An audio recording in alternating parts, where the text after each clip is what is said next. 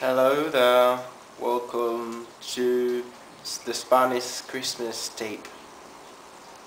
We're just getting ready. This is my brother, say hi. He never listens to what I say. Okay, is it a cool angle? Well, I don't know. Hello everyone, and Merry Christmas to you all who's watching this, which is not many people, but whomever you are, Merry Christmas. And I'm in my next bedroom. Because since we increased the house, I've been sleeping with someone else for almost a year now. But this one was my room for the rest of my life, and I still have a lot of good memories here. So I just decided to do the video here. I think it will be cool.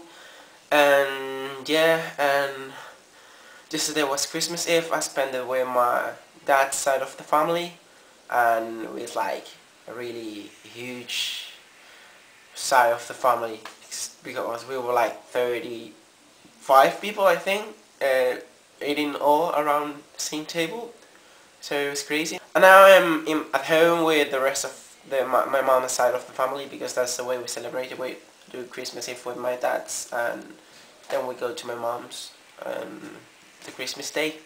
Yeah, I got a couple of presents, and a leather jacket, and then another type of jacket, I don't know how to call it, what's the material of it, I will show you one day. And then I got some money from my grandma. Oh, that's lovely.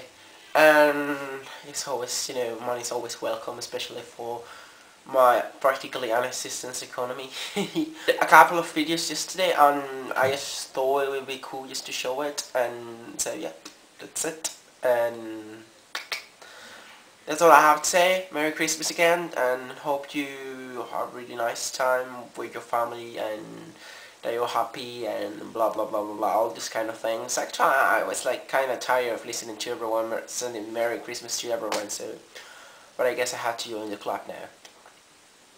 Alright, goodbye. Okay, let me say something.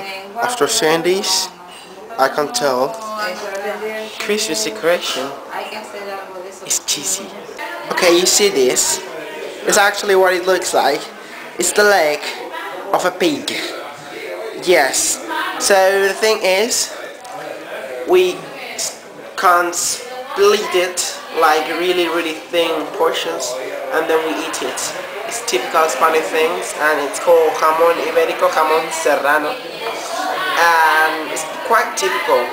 But from someone that comes from a culture, I've been thinking maybe, you know, as much as I find eating insects disgusting, how could it be for some people to eat like the meat straight from a pig's